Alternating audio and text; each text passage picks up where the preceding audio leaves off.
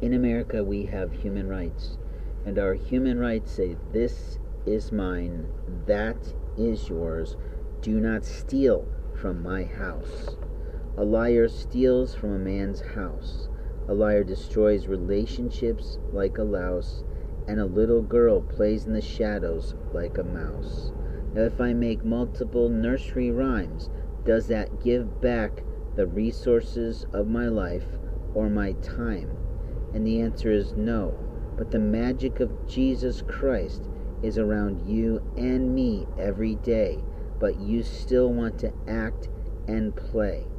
Your act is your lie, your play is your privilege, but the life you took from someone today will never give you privilege.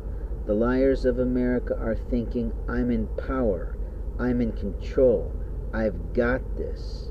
The answer is no, you don't. Americans sin every day against the Holy Ghost. They lose their lives to it every way. People don't regard the Bible in its full entirety because we don't have the entire Bible. The book of Enoch is very powerful for most people who are a part of the religious right, meaning they are a Catholic priest or they're some sort of knight for the Lord. A knight for the Lord is what we must be raising in men, but a knight for the Lord means you return to God again and again. When you return to the Lord's house, you are praying for someone every day. When you're in the Lord's house, you experience God's magic in every way. And yet there are men who want to take away your rights in every way.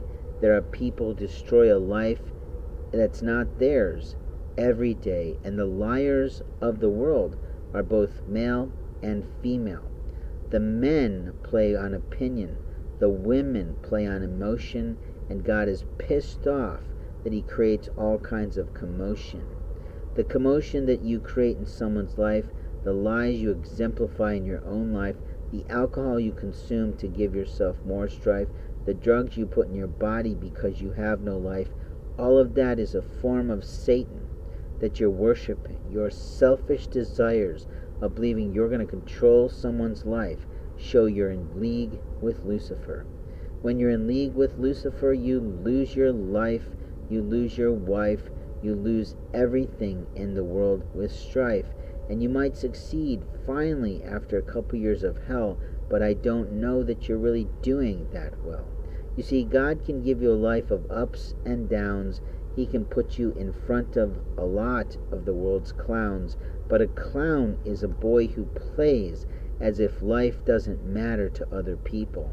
A little girl is that bitch on wheel who lies to police officers because she wants the thrill of talking to a man in a military uniform, but she's still a liar just the same.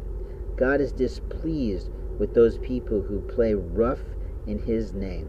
It's hard once you experience the magic of the Lord to not want to win every time, but the person that you're trying to force to see their alleged sin is actually pointing back at you again and again. Your lie is, I'm in control of God's plans, and your lie was not what you did to produce the heaven's gate in your soul. Your lie was thinking you're over some man. When you chose that one for your life this second or third time around, you put yourself in major sin, and it will be found when you stand before the Lord in His house that you put blasphemy in your lips, you put ideology and iconology in your mind, and you didn't think what would happen to you over time. The liar in a family destroys the family as the patriarch and the matriarch go to God. And the liars in a family refuse to read the Bible to those who are dying in front of them because it will give them individually a spiritual revival. Preparing your family members who are at the tipping off point, the jumping off point, the walking into heaven's gate point is your job. And if you're a lying sibling, if you're an immoral child of Satan, you won't do it out of your arrogance, thinking, Mom will be good, That is fine. That's the lie you told yourself. Your own mother prepared your father for walking through the gates, and openly now you're failing to honor your Father in heaven because you will not wait. Your attitude is, I own this now. Your attitude is, he got more than me. The answer is no, he didn't. The money doesn't belong to thee. All money in the world belongs to God. All earnings belong to the Lord.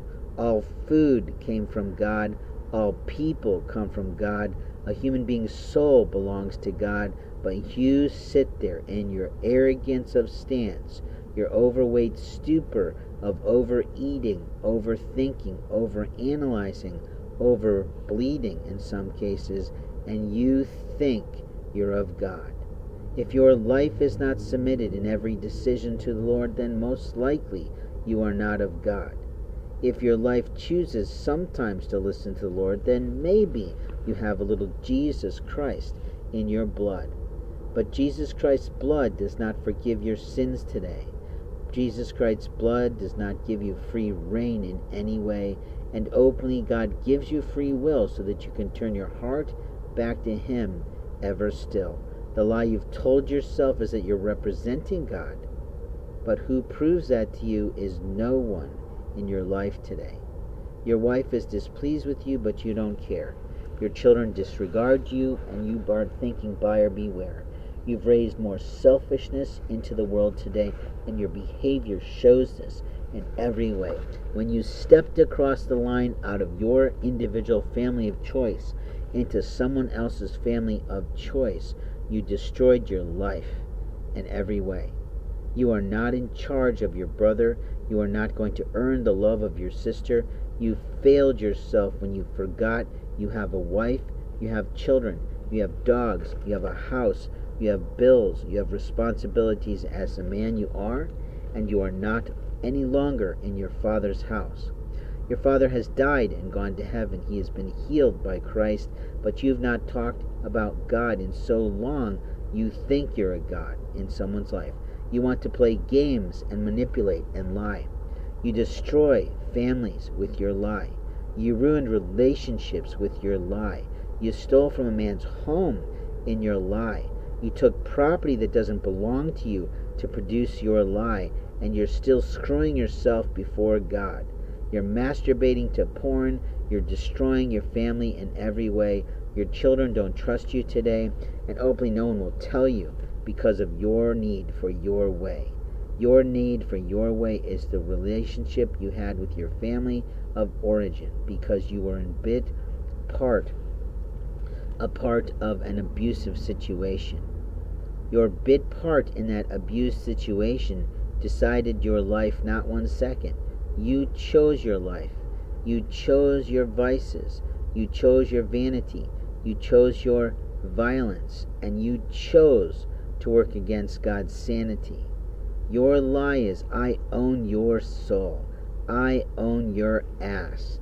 I will teach you you're not that man. That was a lie you told yourself. Motherfucker, you lied in that courtroom. You lied in that jail cell. You lied in that situation. You lied before the Lord. And when you lied before the Lord, what did you do? You stole a whole entire set of bags of a man's property before the Lord.